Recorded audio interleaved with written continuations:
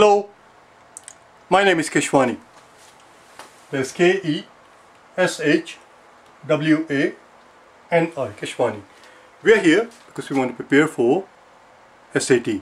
We have been solving SAT math problems out of this book here, the SAT Official Study Guide 2020. If you do not own this book already, purchase one immediately. You're going to need it.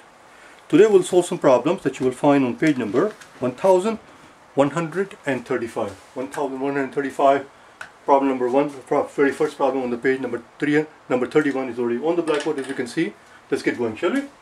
We are told that we're going to buy X students and 1 adult. Students cost $2, adults cost $3, and we're further told we're going to spend between $11 and $14.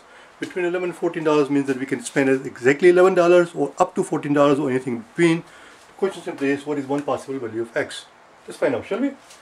If we're going to buy X students and each one of them costs $2, we're going to spend 2 times X dollars on the student tickets. We're further told that we're going to buy 1 adult, which costs $3. And this amount of money that we spend has to be between 11 and 14. Less than or equal to, less than or equal to. Equality is there. Equality is there because we can spend exactly $11 or exactly $14 or anything in between. All we have to do is solve for X now and find out the possible values of X, and that's all there is. Let's subtract 3 from the entire inequality. 3 is going to drop out. We end up with 2x here, less than or equal to, less than or equal to. And here we're going to end up with 11 minus 3, which is 8. Here we're going to end up with 11. There we go. There we go. 2 times X has to be between 8 and 11, which means we can buy 4 student tickets, which will cost $8 exactly, or we can buy up to 5 student tickets, which will be $10, and we'll still have $1 left over to buy the adult ticket. So the possible answers are 4 or 5. You can grade in either one of these two answer choices, 4 or 5. Let's go to the next one. Number 32.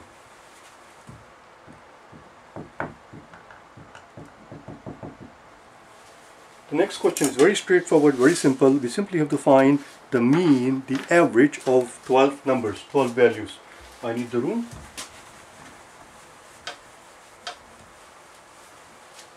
We have 57, 62, 58, 58, 59, 58, 62, 55, 68, 51, 50, and 65. And the question simply is, what's the average of these 11 numbers? These are the ages of US presidents when they assume the office, and the question is, what's the mean age of these 12 presidents when they assume the office of presidency? Let's find out, shall we? We're going to pretend, I'm going to pretend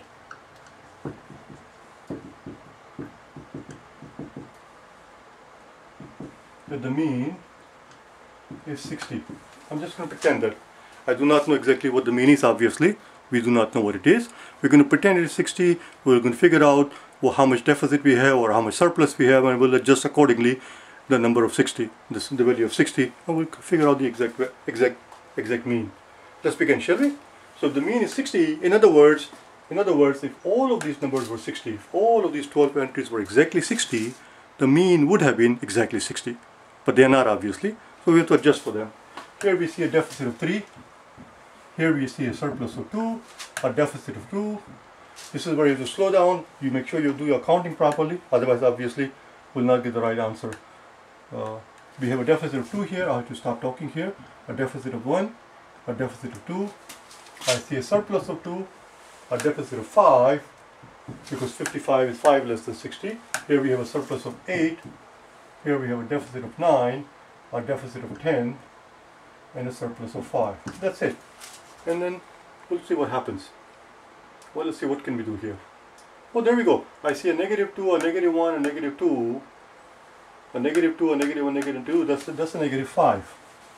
That's a negative 5. I'm getting a little paranoid because that seems too good for me to be it seems too good for me to be true, because it's too simple here. You see negative 5 and a positive 5.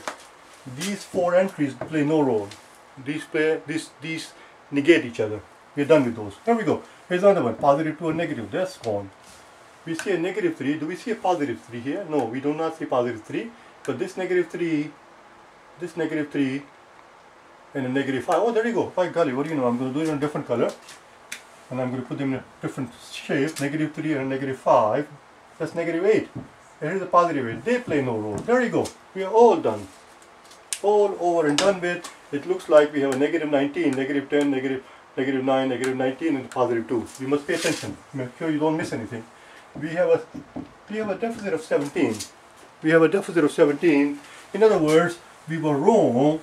In other words, we were wrong in assuming that the average was 60. Average is not actually 60. Average is 60 minus 17 over 12. Why over 12? Because this deficit of 17 has to be spread evenly among the 12 entries. That's all. 60 minus 17 is same as 60 minus 1 minus 5 over 12. Because this minus 1 actually is 12 over 12. 12 over 12 and a 5 over 12 will give us 17 over 12. 60 minus 5 is 59. So all we have is this thing. And since this is a gradient problem, or for that matter, even if it were multiple choice problem, they couldn't possibly ask us for the exact answer because they're not going to give you answers that goes on forever. They're looking for something to the nearest tenth. The problem says, it says right there, round your number to the nearest tenth, which makes our life very easy. We just have to figure out what this is to the nearest tenth. 5 over 12. Let's do it here. Let's do it right here, so that you can see all of this thing until the very end. 5, 12, nearest tenth. 5 divided by 12. So introduce a decimal, we get a 50, that's a 4, that's a 48. Here we get a 20. If we introduce a 0, 20 divided by 0 will only give us 1. You don't have to continue any more than that. Because it doesn't matter what it is after that. Even if this is more than 5, the next digit, even if it's more than 5, this will only become 0.42. Whether it's 0.41 or 0.42, when you round it to the nearest tenth, it's just 0.4. So this is approximately 59 minus 0.4. Why approximately? Because we're rounding it to a decimal to the nearest tenth. 59 minus 0.4 is 58.6 is what we need to grade in. As long as we grade in 58.6, we are done. That is the correct answer to the nearest tenth. Let's do the next one, shall we? I need a little break. Just give me 1 second.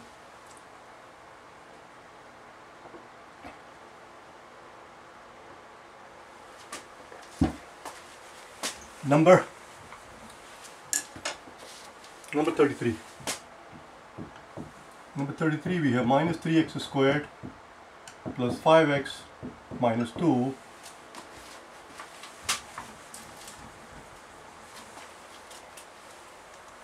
minus 2 times x squared minus 2x minus 1. This is a very straightforward problem. They simply want us to write this polynomial equation, this quadratic equation in this form, ax squared plus bx plus c in this form, and simply tell them what is the value of b. We're looking for the coefficient of x, that's all we're looking for. So let's find out, shall we? We need the room. I'm going to erase all of this now.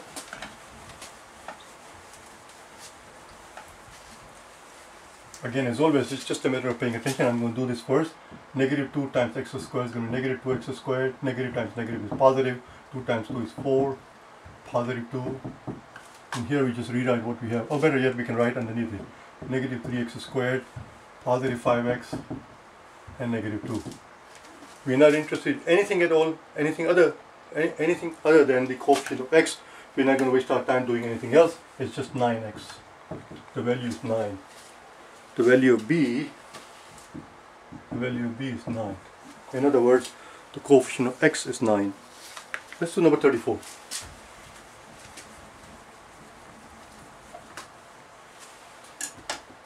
Number 34 says the area of the slice as a fraction of the area of whole circle. We're looking for the ratio. What's the ratio? What's the ratio of a slice of the circle as the area compared to the area of the whole circle? What is the ratio? And the slice that they show us is this. They're told that the area of this slice, let me just make sure that I'm reading it correctly. In a circle with a center O, the central angle of AOB has a measure of 5 pi over 4 radian. This angle is measured not in degree but in radians. We know that the entire circle, so here's our slice measured in radians, and here's our whole circle. Now, had we been writing this thing in degrees, this would have been 360. This is not in degrees, this is in radian. Radian, when you measure the angle in radians, the whole circle is made up of 2 pi radians. 2 pi radians. And the top, the slice, this angle is 5 pi over 4 radian. As you can see, because it's, I'm going to erase all of this thing. Because it's a ratio, ratios cannot have any units. Ratios are unit free. And it is unit free, radians drop out. It's just 5 pi over 4 over 2 pi, which is same as 5 pi over 4 is going to come down, 4 times 2 pi, there you go. Pi's are going to drop out and the ratio turns out 5 over 8. 5 over 8. And that's all there is. Very simple, very straightforward. We have 4 more problems to go on the next page, 4 gradient problems on the next page, which we'll do tomorrow. Okay? I'll see you tomorrow. In the meantime, if you wish to get hold of me, if you would like me to help you prepare for the exam, either the math portion or the vocabulary portion or the grammar portion of the exam, which has to do with writing part, if you wish to get hold of me, you can send me an email. Go to my website at kashwaniprep.com. You will find a link there for the email. Send me an email, we'll talk some more, okay? Bye now.